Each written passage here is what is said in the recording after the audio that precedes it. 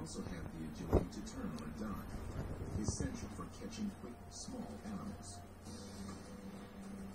For centuries, the Saluki has been bred as a long-distance runner.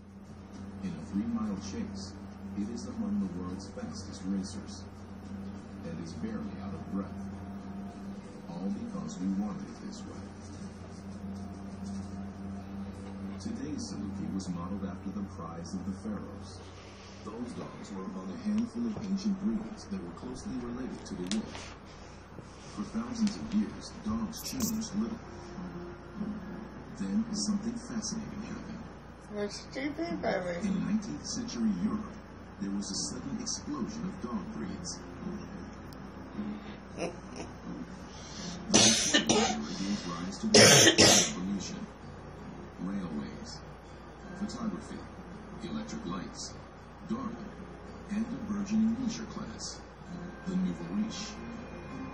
The whole Western world became obsessed with perfection and design, architecture, gardens. Even the gentry's livestock was worked over until it looked just right.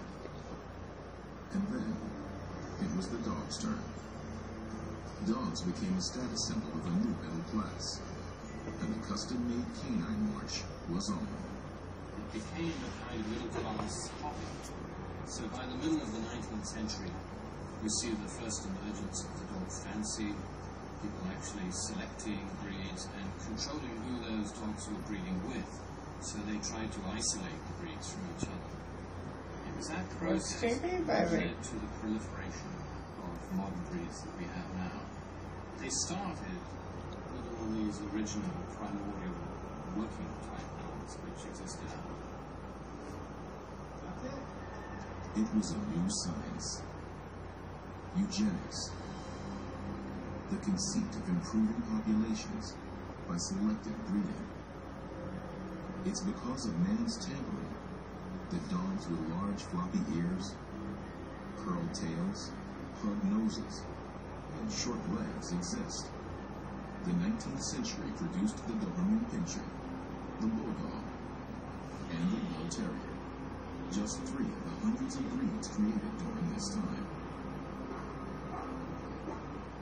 Here in the suburbs of Illinois, a canine eugenics experiment is taking place too. But it isn't about looks.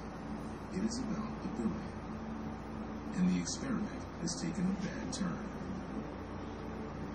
This prize-winning dog is in crisis.